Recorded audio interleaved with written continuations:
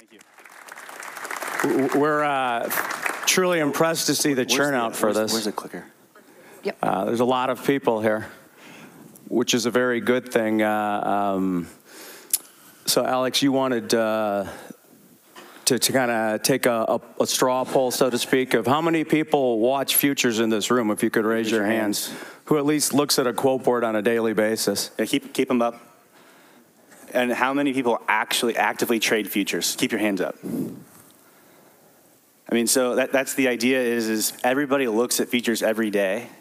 It impacts how they buy, it impacts how they sell, but yet not everybody uses futures. And I think there's a lot of reasons why, and I think everybody has their own reason. But I think the idea is just education wins, and I think part of it is just misunderstanding the contract.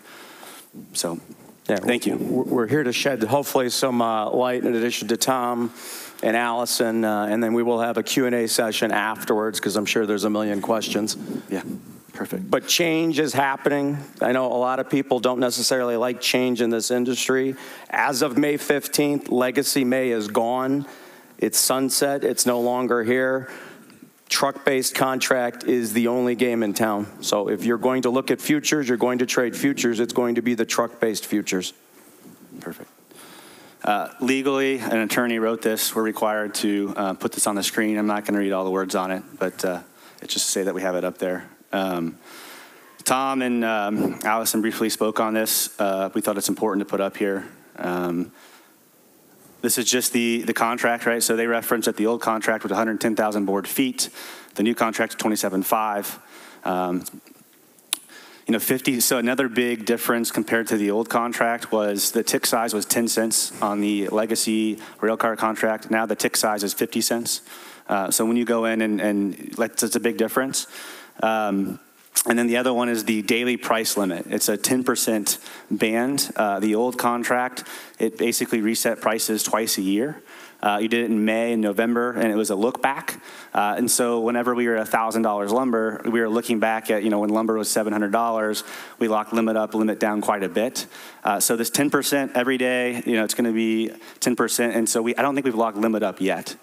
So this 10% move is actually efficient, and it's really good for the lumber contract. And the perfect case in point, the example yesterday, Legacy May futures were lock limit down. They settled limit down. The mini contract never traded that 10% threshold. So there was liquidity the entire day. When that legacy contract had a pull, was not trading, you had the ability to do something in mini May, mini July. And so that's the big idea of that 10% threshold, is that it allows the market to float to the notional value of the underlying contract. And then the contract months, F is for January, H is for March, K is for May. I don't know how we came up with those months letters, but that's what it is. And this is a deliverable contract, and we have another slide about this. One thing I want to point out is, and since 2013, I think there's only been 6 deliveries. So everybody talks about how we're going to go into delivery. It's going to be a big, messy deal. It never gets there. And part of that's because of an EFP, but just because you're buying and selling a lumber contract, most of the time it's just a stopgap. It's a financial tool. You're still going to go to your normal customer to buy the lumber, to sell the lumber. So the reality is it's just a tool. Don't get caught up in, if I buy a contract, I'm going to get physical lumber. That's not the idea. Yeah, anybody that's buying something to EFP in exchange for physical or would actually go through the delivery mechanism, it would have to be highly advantageous for you to go that route. There would be a very specific reason you would take delivery or make delivery. For 97% of the people here, you're never going to have to worry about that. For the other 3%, realistically, you might be EFPing. It's a financial stopgap tool. It's to lock in something against physical cash till you get to that point in time where you need to buy or sell that physical cash. Perfect. I think so. We're going to kind of dive into who uses futures, how do you develop a risk management program, who are some people on the hedge committee that should be involved internally, and we'll go over a few charts. Greg, you want to? Yeah, so obviously Montreal Wood Convention, the vast majority of people here are considered commercials. These are people that have a vested interest in trading lumber futures against physical cash. Some of the other people that participate, And I think the big growth segment over the last 2 years, as you've had the transfer of risk coming out of kind of the start of the pandemic, $250 lumber up to $1,700 lumber and everything in between, you've seen the ultimate transfer of risk into single-family and multifamily builders, private equity. So that's a big segment now, and with the onboarding of the truck-based contract, it's become much more tangible. Not everybody buys or sells by the carload. I think there's a huge swath of this industry that does it on a truckload basis, so that's the big advantage of the truck contract. It allows people to more fine-tune from a risk management standpoint because they're buying and selling trucks. Obviously, the 800-pound gorilla at times are the commodity funds. Commodity funds typically are momentum traders. They don't necessarily have a vested interest in trading lumber. It could be chart-based. As of late, we think that a lot of the commodity funds that have been trading have been triggered off of the 2-year note and the 30-year mortgage rate, and just kind of the ebb and flow of rates coming up and down based upon what the Fed has been doing.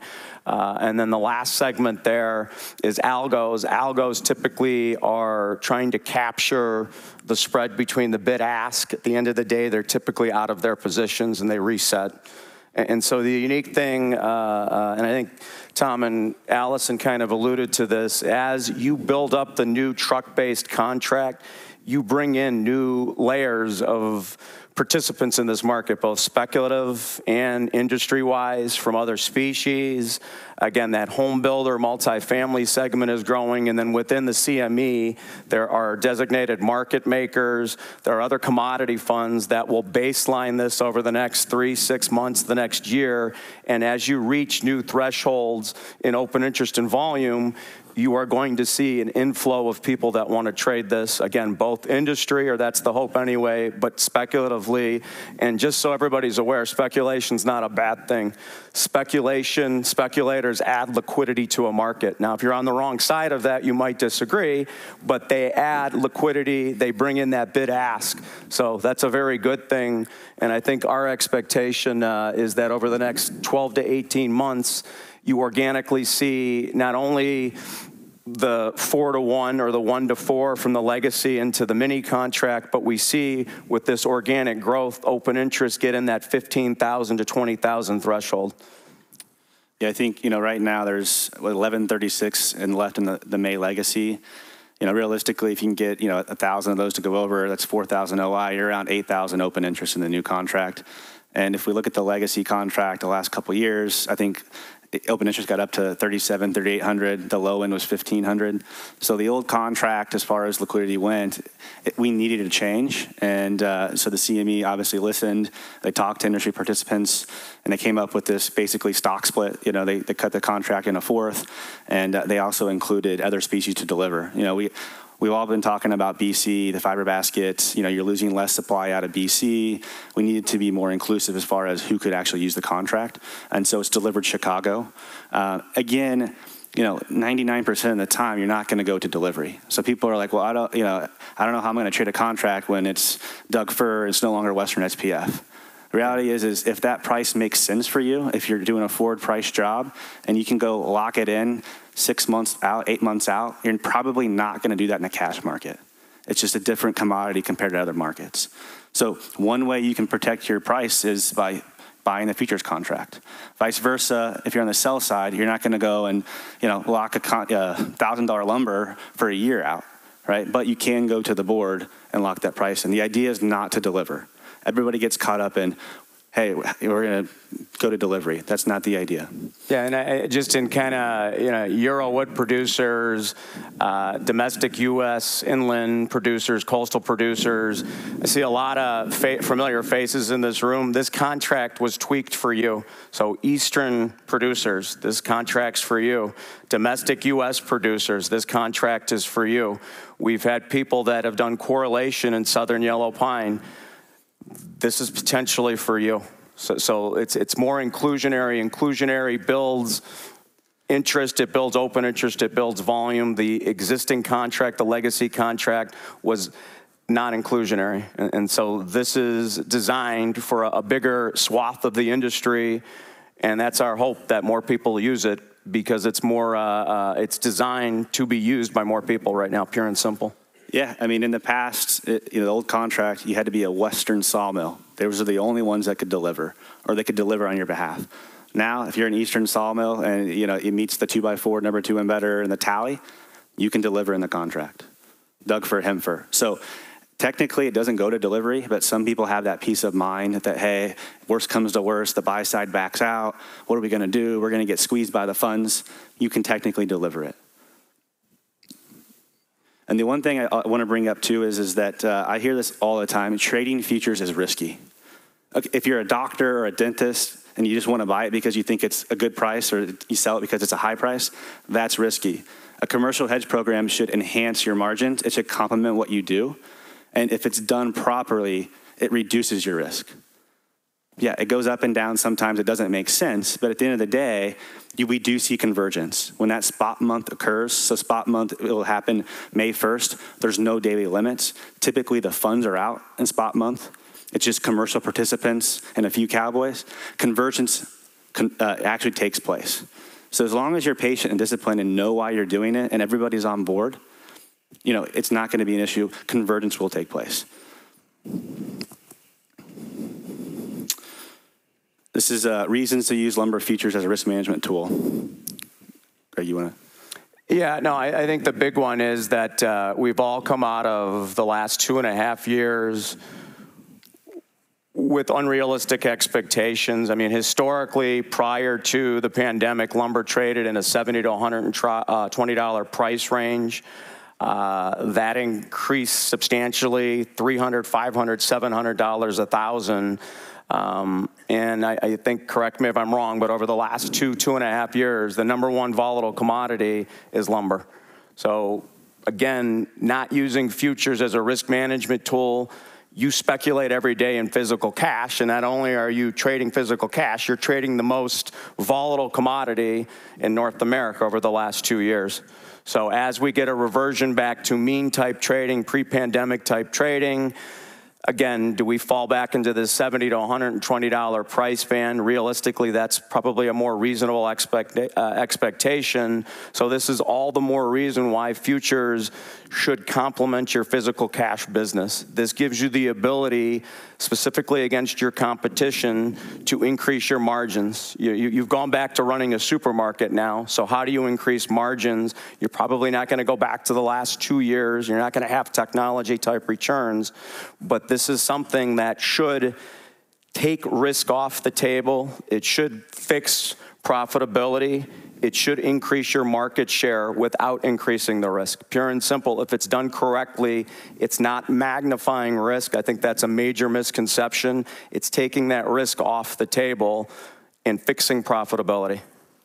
Yeah, the other thing, so margin requirements, it's not a cost, it's a performance bond, and basically that's how the CME can guarantee every trade. If you think about it, if you're going to go buy a rail car of lumber, you have 100% cash outlay. You have to go, hey, pay the sawmill who you're buying it from, here it is. With the CME, it's just $5,500 for a rail car of lumber. It's $1,500 for a truck. So with money's not free anymore, money's not cheap. Hey, I can't go buy all this cash outlay and go buy all these cars for this job. Well, you can go buy futures, and you're not going to have that much cash outlay. So it's one thing. I think you can look at it in multiple lenses, but the reality is the margin requirements. People get caught up. Well, hey, I only want to use futures if I make money in my futures. The reality is it's a basis trade, and if you're losing money in your futures, you're making money in your cash. They complement each other. Yeah, and I think to kind of build on that, Alex, I think the big one here is this is an idea of a secondary customer base. This is not designed to replace your traditional customer base. You're not asking you to deviate from how you trade cash, the relationships you have. You have to look at futures. If you're a sawmill, futures is another customer. If you're a buyer, CME futures is another sawmill, and it's that idea of laying off risk, using this as a financial stopgap in running your business. This should complement your business. This is the secondary customer base that's not going to be used all the time, but when the anomalies develop and, hey, I'd like to be buying at this price, I can't do it in physical cash, can I do it in futures? I'd like to be selling at this price, I can't do it in my physical cash market, as we all know.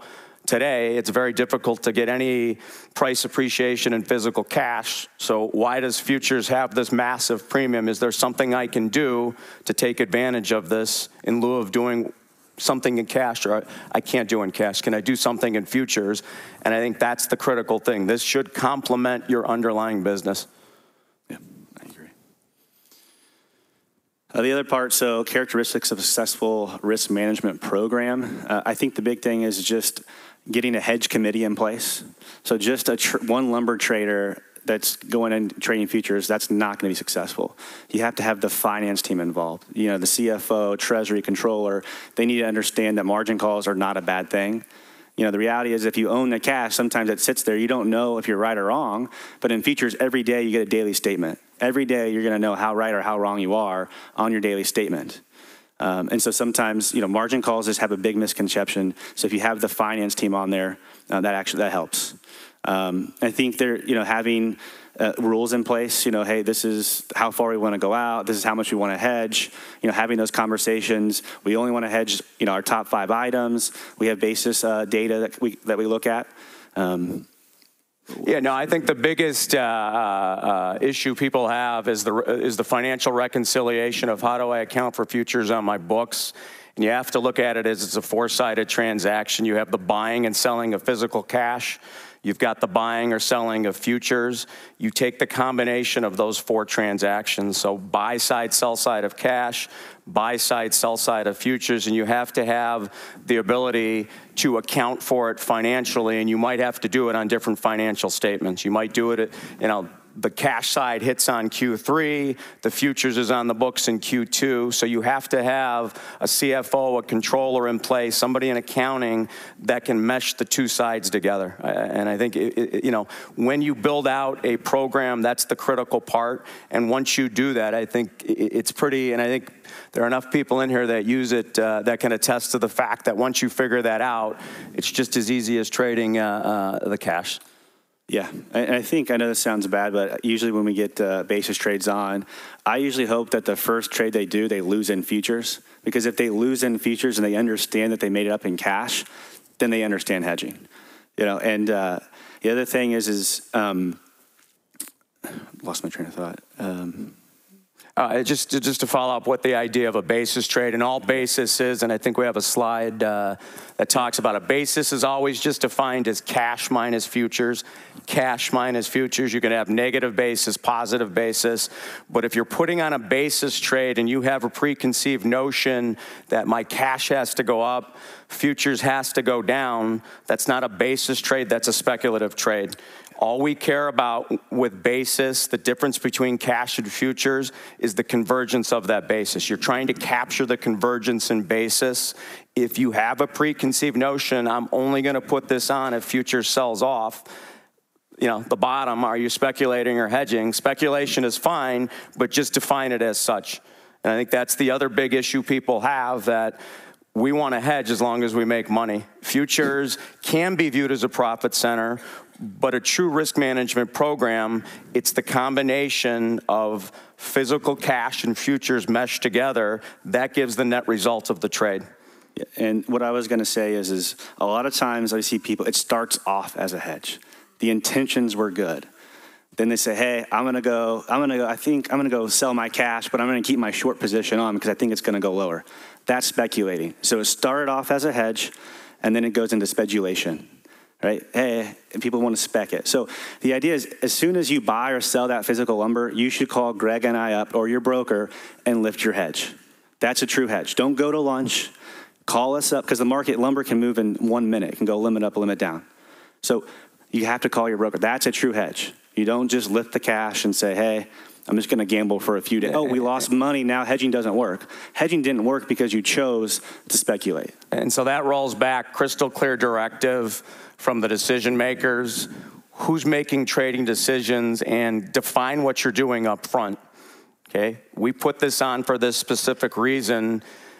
I think it helps to have it defined up front, whether it's verbally or it's written internally. What is the objective of that trade? What are the risk parameters? What are my expectations? Why did I do it? And be honest with yourself and stick to what those parameters are.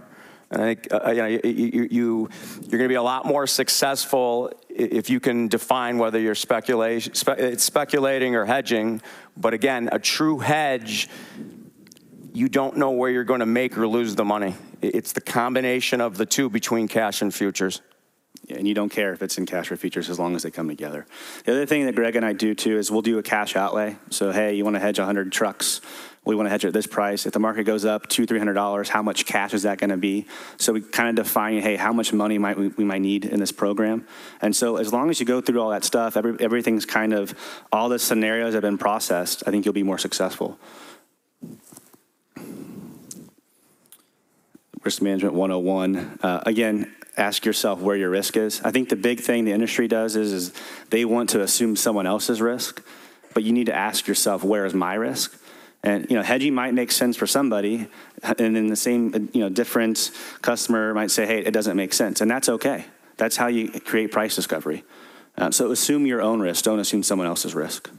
And I think we see that in a downtrending market that we're in right now, where you assume the risk for me. I'll be more than happy to pay you when I need the wood, but you take the risk on for me, and when I need it, you got to have it to me tomorrow. But that's the big, where is your risk? And I think, like Alex said, we have a very bad habit of assuming other people's risk. So that's the clear directive. If you're going to use this as a risk management tool, define your risk and what you're trying to accomplish to do something about that risk. And there's more, I think a good way we look at it, it's just another tool in the toolbox, right? Hey, like right now is a good example in the cash market. Okay, hey, the cash market's trading 350, 360, probably not a ton of volume. You can go sell futures. It was at 430 2 days ago. Now it's at 395. So it's still carrying a premium. So you need to look at, hey, if I can't move that physical lumber, although I'm not, I don't think cash is going to go lower. I don't think I have any downside risk. Okay, maybe future or cash appreciates $15. That's a good trade. Well, what if you hedge and then you make $30 on your futures position? Now you made $45. So you need to look at, hey, where's my best return, and use futures as a tool. Yeah, and I think that's the idea of that secondary customer base, where if you define the risk up front, sometimes there's nothing to do in futures. I know a lot of people like to trade. Sometimes from a true risk management perspective, there's nothing to do today. You don't have that discount. You don't have the premium. Again, that's the idea of that secondary customer base. This is what I'm doing today in cash. Can I do something to define risk or take profitability and take it off, take the risk out of that off the table? And it either works or it doesn't. And not every day you're going to have something to do in futures, and that's okay. So there's two types of hedges that we typically look at. One's an inventory or a reload hedge. So what does that mean? It means you own that physical lumber, and the only way you make money in traditional cash market is the prices appreciate. If it goes lower, then you're losing money. So how do you hedge if you're an inventory? If you own that physical lumber, you sell futures. The difference between that cash where you own it and where you sell it is basis, and we track that spread basis.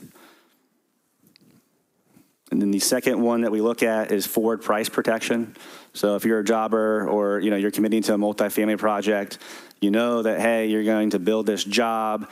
They want a fixed price. You sell that job at this price.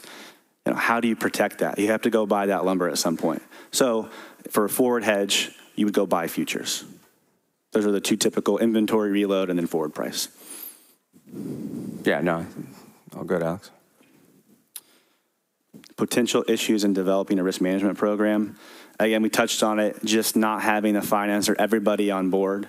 If you're making margin calls, hey, the worst thing you should do is, okay, hey, you sell the board, hey, we're losing money in futures, get out, and then the next day it crashes, and then now you're losing your cash too.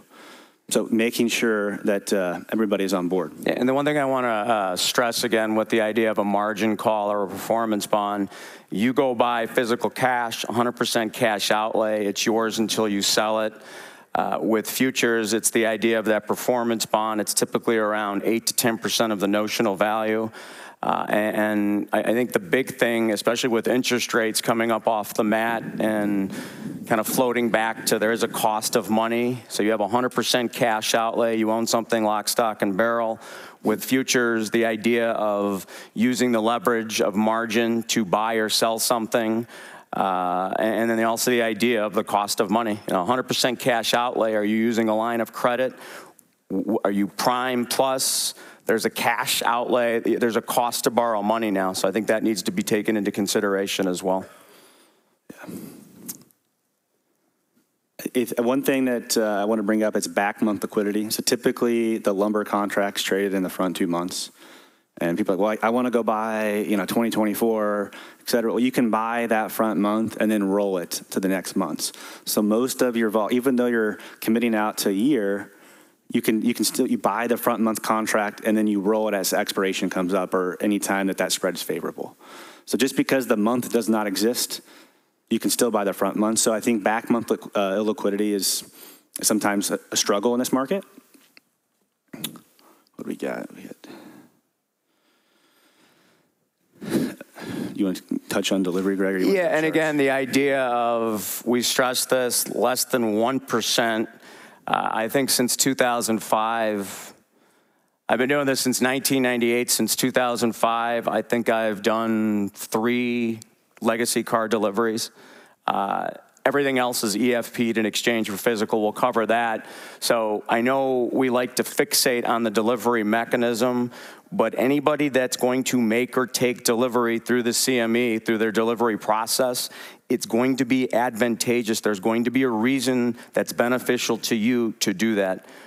The reality is it's not going to happen. So, I mean, it's a deliverable contract. I think that keeps everybody honest, the idea that you could take or make physical delivery of this.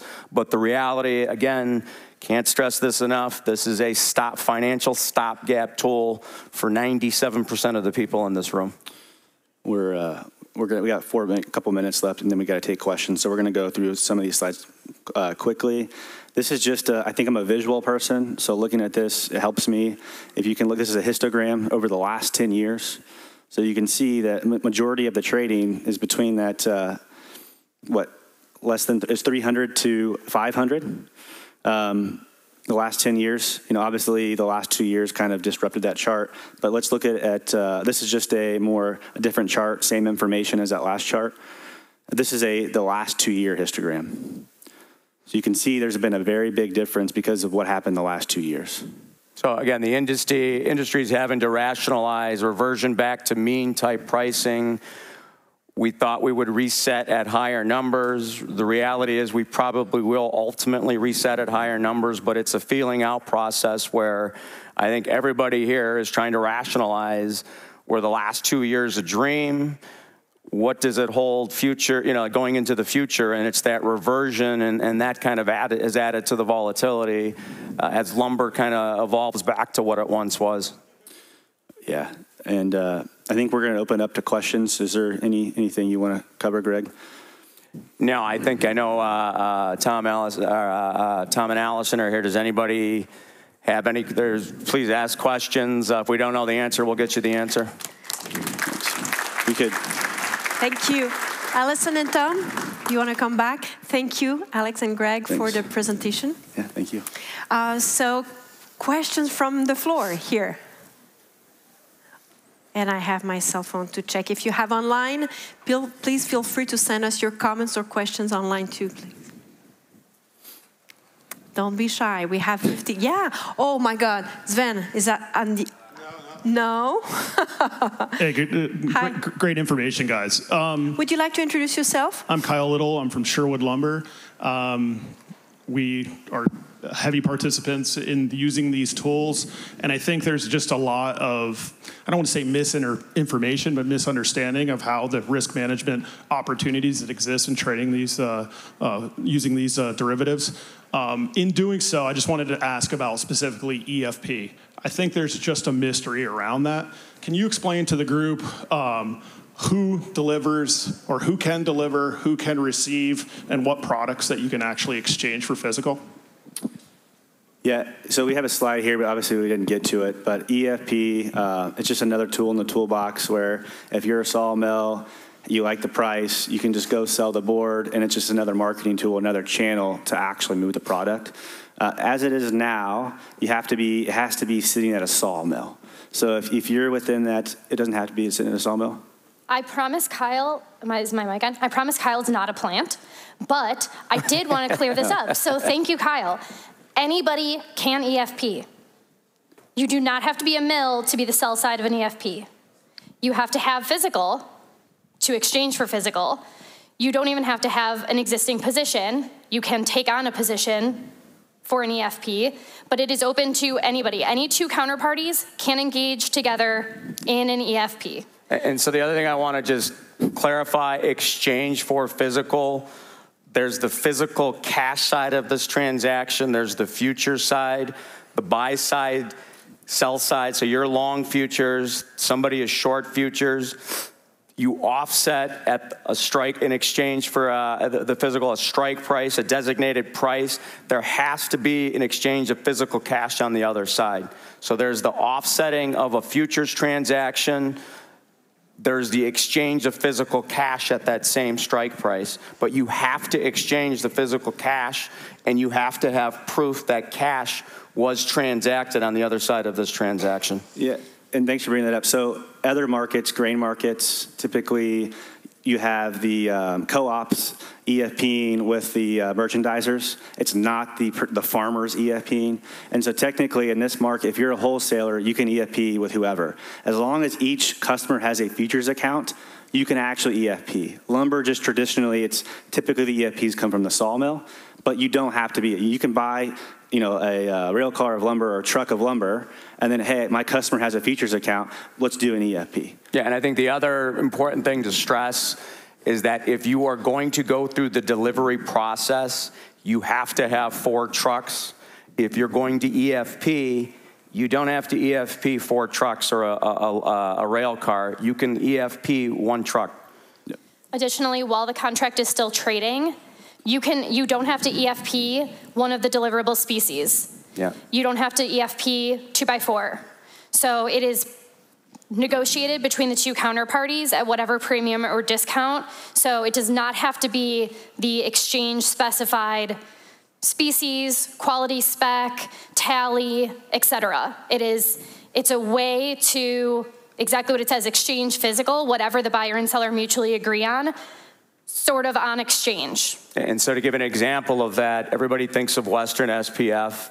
That's the dominant EFP species, but we've EFP'd Eastern Great Lakes, we've EFP'd Eastern Boston, Euro, domestic hemp fir, and Southern Yellow Pine trucks. So I mean, you can run the gamut of, if you're going to go through the delivery process, post-expiration, then it becomes contract defined per contract specifications. But up until that time, and so the other misconception with an EFP is that I have to wait until I get into the spot month. No, you can EFP at any time. It doesn't have to be a spot month that is EFP'd. So the spot month or the front month contract is May. I could EFP July today. I could EFP September, as long as the buyer, so you have a known counterparty on each side, as long as the buy side and sell side agree on the species, the price. So you're going to negotiate just like you normally would. This is my adder, this is my deductor from a delivery standpoint, this is my adder deductor from a species standpoint, an item standpoint. You're going to negotiate that like you traditionally would, and then you're going to exchange the cash with the offsetting transaction of offsetting the futures. All right. That's a good question. You had all these answers from everyone. Thank you. Other questions? Yes. Completely on the left. Long throw? Yeah? Yeah, let's have fun. Oh. Good morning. My name's Adam DiBiasio from United Lumber Home Hardware. We operate a few small chain of lumber yards where we sell to the builder. And I've been waiting for a tool like this that we can use at our company. How do we go about getting into doing all this? Like, what's step one to get into A, to be able to trade it, speculate it, and also hedging? Good question. So there's you have to fill out an account paperwork, which is like a 58-page application. And so typically they don't want just somebody trading any commodity or any futures. It's not very difficult, but there's basically a link. It's DocuSign. You go through the application. They'll probably ask for articles of formation. Are you a real company? Financials. And so it's just a link that we can send out. But it's an account paperwork that you have to fill out and get onboarded.